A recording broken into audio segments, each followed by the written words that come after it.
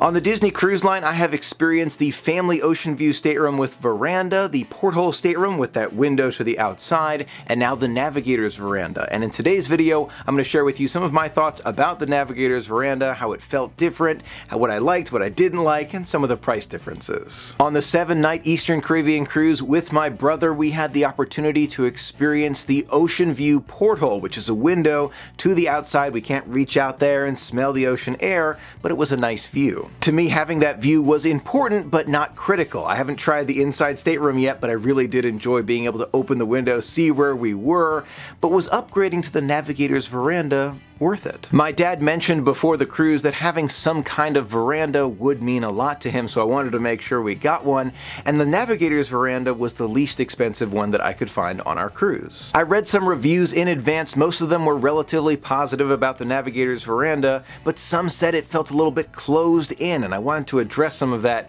in today's video. In my opinion, the Navigator's veranda is actually one of the very best rooms that I have stayed in, simply because it was a little bit cooler, a little bit windy, there was some rain at some times, and you could still use your veranda even when it was windy and raining, because the wind and rain wasn't really getting in the veranda. Not too much, simply because you were kind of guarded. There was a little bit more above you to the sides. You weren't closed in, but you had some more protection from the elements, yet you could still feel that open breeze, smell the ocean air. It was magical. Our Navigator's veranda was on deck 6, and we got a great view of the sea and the ports of call. We could see just about everything around us. It was awesome. After the cruise, Dad and I were discussing the Navigator's veranda and how much we liked it, and it was a great way to start the day. We would start our mornings out there just by looking out there just for a few minutes, breathing in some of that ocean air. We both loved it. That being said, we didn't spend as much time on the veranda as we thought we were going to. That was just what we thought. We loved being able to sit back and relax near Cove Cafe. We were doing activities, running around, seeing the movies, the shows. It was so exciting.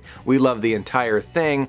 But would we get it again, knowing that that's how we enjoy cruising together? I think we both agree the answer is yes. It definitely added to the experience, especially first thing in the morning. So you know that we both loved it, but another thought, was it worth the additional cost over maybe an ocean view stateroom with that porthole window? The average difference in cost between a Navigator's veranda room and a porthole room with a window on a 7-night cruise is anywhere between $400 and $1,200 difference. It's actually a relatively hard number to find, simply because the itineraries are different and the times of year. It varies a lot, but let's just say $800 difference for the purposes of this video. Given the choice between a Navigator's veranda room or a porthole ocean view stateroom, again with that window, saving $800, Dad and I agreed again we probably would end up saving that $800 and using it on something else, things around the ship, other cruises, port excursions, a lot of things we could do with that money. The reason we both agreed on this is because when we want to smell that fresh ocean air or sit out on the sun, we can always do it on deck 9,